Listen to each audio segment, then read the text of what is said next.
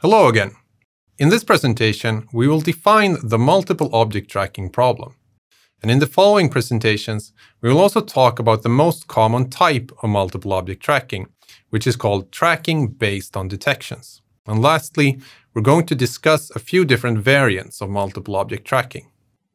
Before we define multiple object tracking, let's have a look at tracking a single object. Single object tracking is an example of a filtering problem. So what we are dealing with is the sequential processing of noisy sensor measurements to determine the object state. By the object state, we mean the object's position together with properties that describe its motion. This could be, for example, its speed and the direction it is heading. Additionally, we can also include parameters that describe other characteristics that are of interest in a particular tracking application. For example, this could be the shape of the object or its size. So we have measurements that are illustrated by these red circles. And we are interested in processing these measurements to estimate the state of the object, which in this case is a car. A complicating aspect of the filtering problem is that the object state is typically neither fully nor directly observed. So what do we mean by this? Well, let's assume that we are interested in the position and the velocity of the car.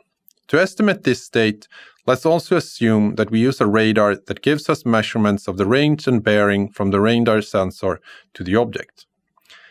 But we can't observe the full state, since a single range bearing measurement is related to the position, not to the velocity. In addition, we can't observe the position directly.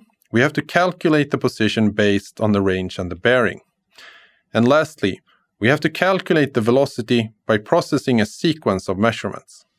Multiple object tracking is defined as the sequential processing of noisy sensor measurements to determine the number of dynamic objects and each dynamic object state. Therefore, multiple object tracking is often said to have two equally important parts. The first one is about determining the number of objects. The other is about determining the object states.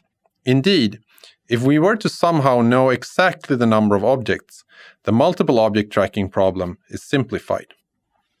So as we have already mentioned, object tracking is a filtering problem. We will review filtering later in this section so that we have it fresh in mind. But please note that you need to know filtering quite well to fully grasp the concepts discussed in this course. Therefore, we strongly recommend that you take the Chalmers X course Sensor Fusion and Nonlinear Filtering for Automotive Systems before you take this course.